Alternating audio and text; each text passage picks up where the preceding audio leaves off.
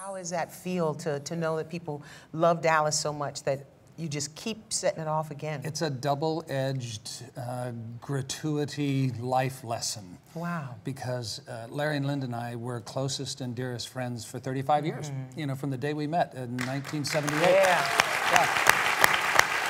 But then in 91, the show was canceled, and we looked at each other and said, God, we're never going to work together again. Because we couldn't be on any show, walk in the same room without people going, oh, it's Bobby and JR. Right, so right. nobody would hire us to be together, right? So 3 years ago, we got this little gift. And the three of us, it took us about 7 seconds to make up our minds. You all got together and talked about it first. Yes. No, we would never do it. One of us wouldn't do it if the other two didn't agree to do it. That's so cool. Yeah. I think that's so cool because honestly, you are at the core of it.